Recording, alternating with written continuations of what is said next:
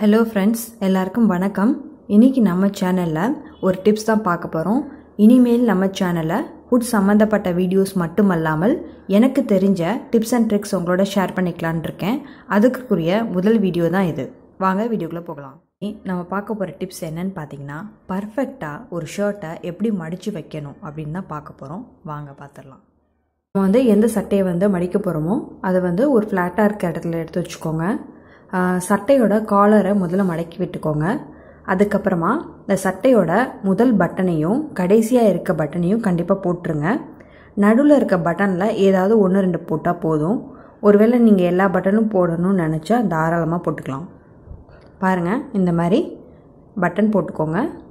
நான் மொத்தமாக 3 பட்டன் தான் போட்டிருக்கேன். இதுக்கப்புறமா இந்த சட்டையை பின்னாடி திருப்பி விட்டுக்கோங்க. திருப்பி விட்டுட்டு சுருக்கம் எதுவும் இல்லாமல் நல்லா கையால் தேய்ச்சி விட்டுக்கோங்க. பாருங்கள், இந்த மாதிரி தேய்ச்சி விட்டுக்கணும். அடுத்ததாக சட்டை மடிக்கிறதுக்கு முக்கியமான ஒரு பொருள், இந்த மாதிரி ஒரு அட்டை எடுத்துக்கோங்க. இந்த அட்டை வேறு எதுவும் கிடையாது. நம்ம ட்ரெஸ் வாங்கும்போது ட்ரெஸ்ஸுக்கு நடுவில் வச்சு கொடுப்பாங்க இல்லையா, அந்த அட்டை தான் இது. இது இல்லைன்னா பரவாயில்ல, நீங்கள் கேலண்டர் அட்டை கூட எடுத்துக்கலாம். கரெக்டாக இந்த அட்டையை இந்த சட்டையோட ஷோல்டர் இருக்கு இல்லையா, பார்த்து கரெக்டாக சென்டராக வச்சுக்கோங்க.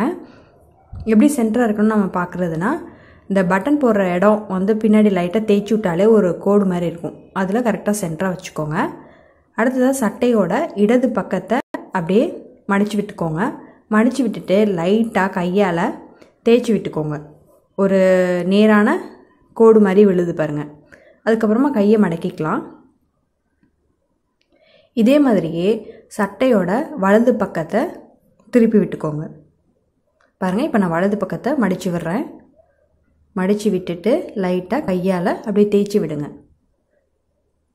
இந்த அட்டையோட சைஸை இந்த சட்டை அப்படியே ஆக்குப்பை பண்ணிக்குது பாருங்கள்.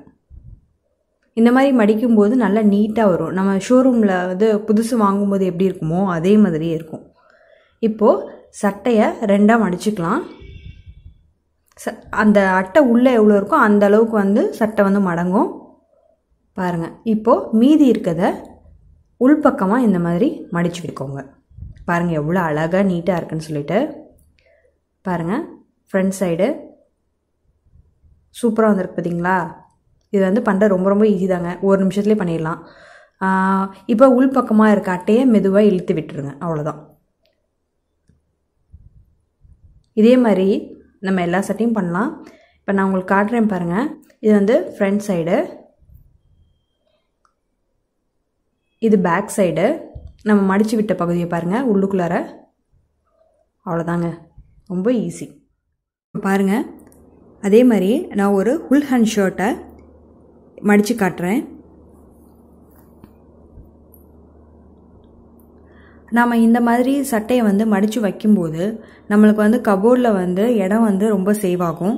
அதே சமயத்தில் நம்ம ஹேங்கரில் சட்டையை தொங்க விடுறோம்னு வச்சுக்கோங்களேன். ஒரு 10 சட்டை தொங்க விட்டாலே அந்த கபோர்ட் ஃபுல்லாக நிறைஞ்ச மாதிரி இருக்கும், இடமே இருக்காது.